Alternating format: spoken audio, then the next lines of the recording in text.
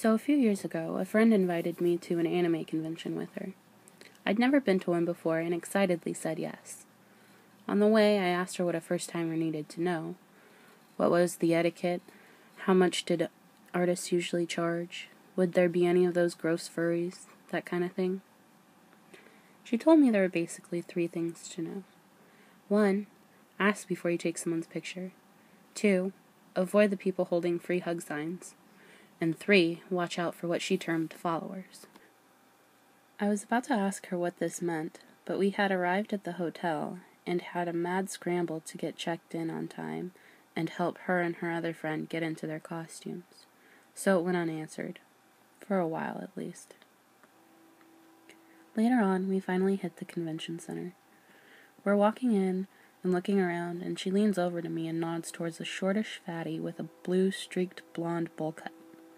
As if he'd noticed across the room, he stares at my friend and me. "See him?" she whispered. "Hardcore follower." I found out the hard way what she meant. As I glanced up later during a conversation with some other cosplayers I'd met, I saw him standing off a ways, staring. Again. I met his eyes and looked away. He gave this inexplicably creepy vibe, and I didn't want to encourage him, assuming it must be coincidence. Maybe he'd overheard us talking and decided to eavesdrop. It's whatever. But then later it happens again. I'm sitting in a panel, feel something rustle over beside me. Glancing over, it's him. I escape to the dealer's room, look up, and he's a few booths away, staring. Headed to the artist's alley, he's a few tables down, this time making slightly more of an effort to blend in. I join in an impromptu dance party in the ballroom, and realize he's weaving his way through the crowd, damn near filling me up a couple of times. At one point, I go out to the lobby, thinking being more in the open might make him rethink things and leave me alone. Nope. He comes right up to me, doesn't say a word, just sits down next to me and stares.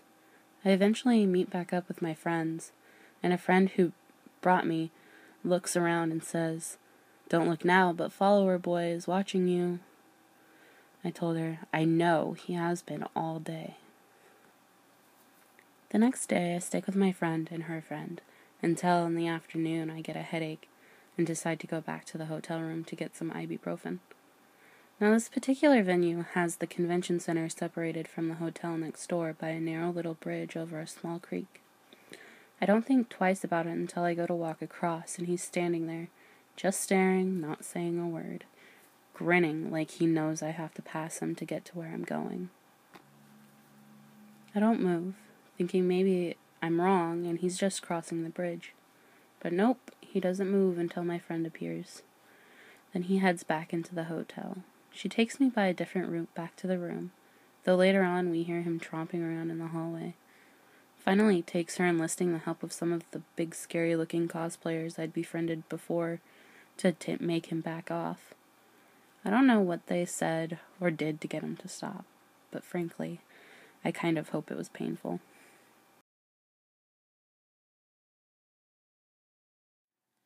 My mother told me this story about a couple years ago, around the time of her 30th high school reunion. She told me that she had an odd moment of déjà vu at the event, and needed to talk to someone about it, and she believed I was old enough to hear her story. During her time in high school, my mom was the quintessential popular kid. Captain of 3 sports, beautiful ballet dancer, dating a quarterback, etc. Always weird to hear about my mom at this age, considering I was quite the opposite. She had many friends, although many of whom she was not too close with. One of her closer friends, however, would always joke about one kid in their class, and how he was in love with my mom. My mom apparently had no idea because he never spoke to her, and I guess he was very shy, so she never thought of it as a concern. During her senior year, however, he was hired at the construction company my grandpa owned. My mother's house was in the process of being renovated, and she began to see the kid more and more because he was assigned to work on the roof. One day, when she was alone at the house, She was in the bathroom and she noticed that the lighting structure above the shower had been removed.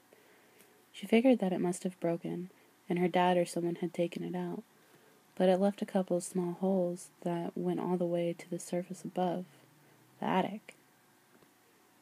As she left the bathroom and walked down the hall, she heard faint footsteps above her, mirroring her own.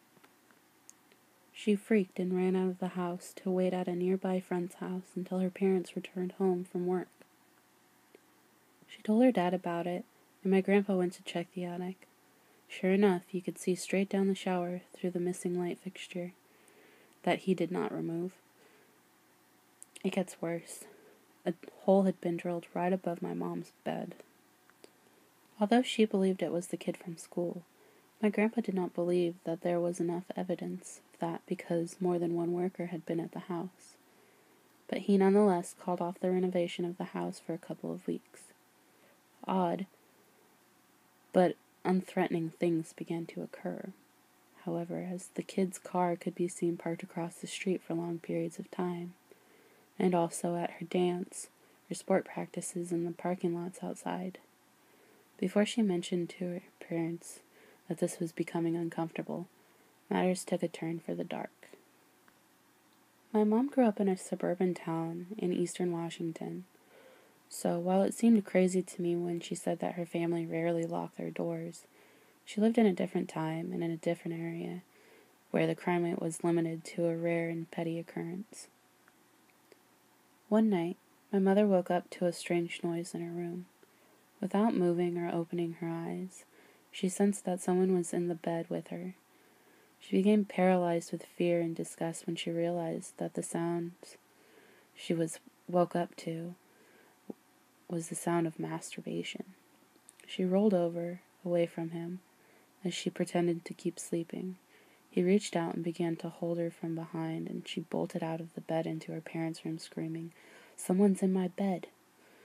My grandpa immediately ran to my mom's room, and the door slammed in his face. There were no windows or any other kinds of exits in her room, so when he kicked in the door, the kid just gave up and sat on the floor. The worst part is, and my mom's voice was full of bitterness when she said it, was that my grandparents felt sorry for the kid. So instead of filing a report, they told his parents what had happened and recommended psychologists and treatment. The parents of the boy promised he would not be a disturbance any longer. Although understandably shaken up, my mom soon would go to college and completely forget about the kid. That is, until her high school reunion. He was there. Not only did he greet my mom and introduce himself to my dad, he introduced his wife. He married a girl that was in their graduating class, and they have several children together. Whether he's completely rehabilitated or still fantasizes over my mother, I don't know, but to my mom's creepy and power tool savvy stalker, let's not meet. A lot of weird things happened to me, but this event has got to be the strangest and most terrifying. This happened a while ago when I was 16. At this point in time in my life, I was having some trouble at home. I kept on getting into fights with my sister and dad, and I was just in general really angsty and depressed. What really helped remedy all of my tensions were the long nightly walks I went on around my neighborhood. I found these walks the perfect setting for some peace of mind and much needed deep thinking. On one particularly stressful night, I decided to go out on one of my walks. It was around 2 o'clock or so in the morning, so both my sister and my dad were sound asleep, which was perfect for me because I knew they'd try to stop me from going out if they were awake. It was mid-May, so it was fairly warm outside. Perfect walking weather, I thought at the time. I grabbed my hoodie and went out the door and on my way. My usual walk routine was to go up several blocks to the local park, and then back again. The park wasn't exactly close to my house, but it wasn't too far either. It usually took me about 20 to 30 minutes to walk there and back. So there I was. I noted on this particular night, the sky was remarkably clear. The moon was nearly full and very bright. I thought to myself that I didn't even need the streetlights. I could see almost perfectly just from the light of the moon. Little did I know that this fact would save my life. I had been walking for about 10 minutes and was turning a street corner when I saw him. On the other side of the street, walking in the opposite direction of me, was a man. At first, I simply ignored him, because the street I was walking up on was what I thought at the time a safe one. But there was one thing that stuck out about him. He was wearing a suit. You know, one of those fancy-looking ones. The kind you pull out for special occasions. Seeing how it was 2 a.m, I thought this was really, really weird. I watched him as I walked, and to be honest, I didn't care if he noticed. I was too fascinated by him. He walked briskly, as if he was in a hurry. He didn't look up once, just kept staring at the ground. As he passed by me, I gave one glance at him, then turned my gaze back around to in front of me. I thought that would be the last I'd see of him. I smiled and shook my head a bit as I continued on, imagining the different scenarios that could explain the strange man in the suit. I was about halfway up the street, about to turn the corner, when I heard an incredibly loud smashing sound behind me. I jumped about 3 feet in the air and turned around, heart racing. Barely 15 feet away from me was the man. He was standing perfectly still and straight, and he was staring straight at me. He knocked over, or I should say kicked over, some tin garbage cans that were there, which explains the crashing noise. There were 2 beats of silence, then he spoke. Oh dear. His voice was soft and calm, and he had a British accent. For whatever reason, that surprised me a lot. It seems I've made a mess. He then laughs a little, looking at the trash spilled out everywhere on the ground. Then he looked back up at me, still smiling. Do you mind helping me clean it up? I don't want to get into trouble for littering and such.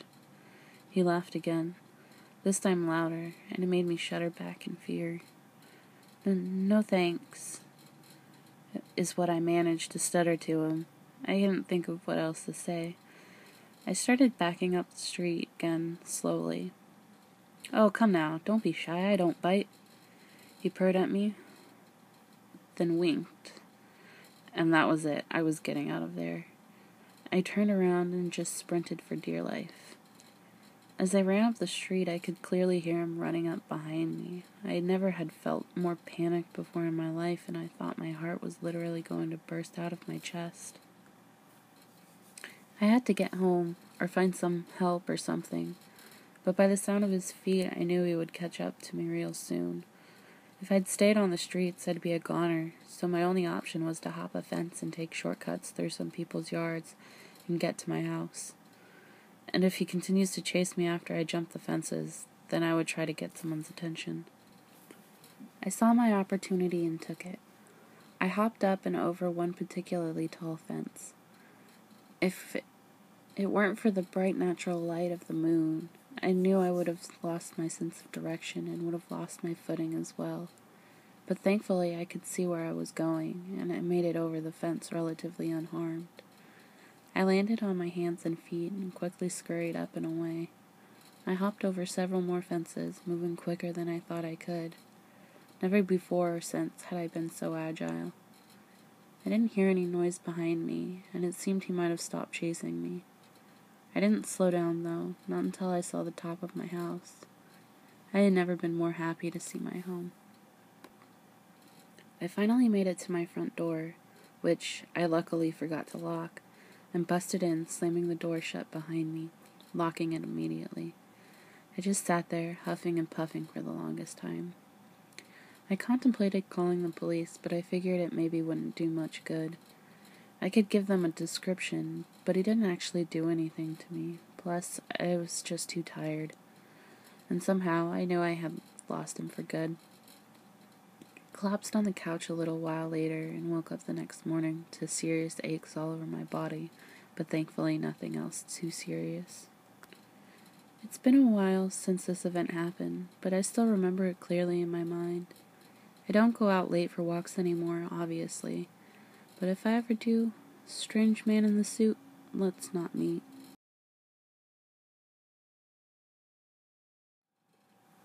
I was 15 and I was at an international art camp. I knew no one beforehand and I was pretty much alone. Until the second day there, I met Anna.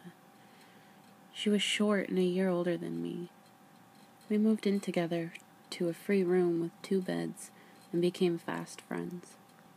We played horror games and watched cartoons together on my laptop. But then she mentioned that she could see ghosts. I was a bit confused by this because I never was that type of person who believed in ghosts. Anna told me that she was followed by several ghosts and they were accepting of me being with her, unlike her last roommate. I was like, psh, okay, whatever floats your boat, and shrugged it off. One night, I woke up to Anna shaking me and she was crying. I asked her what was wrong and she told me that the ghost warned me about a man coming to our door. I said that it was crazy and that no one was coming. This was a private property. She begged me to stay awake and lock the door. I did as she said, and I waited a while until she calmed down. An hour or 2 passes when we hear a sudden noise at our window. Our curtains were covering the window, but we could hear a panting, husky voice coming closer to our door. A hand grabbed our door handle and tried to open it. We sat silent on my bed, listening to the door handle shake. Then it stopped, and a voice of a 40 to 50-year-old man called to us. "Open up, I need to borrow a phone. I lost my dog." It sounded too made up, but we were silent. After 10 minutes of banging on the door and yelling, the man walked away. We were too afraid to call anyone, and we stood awake the rest of the night. A week later, a man was accused of raping 3 teens in the camp's area. To Anna and her ghosts, thank you for waking me up. To the rapist, let's not meet.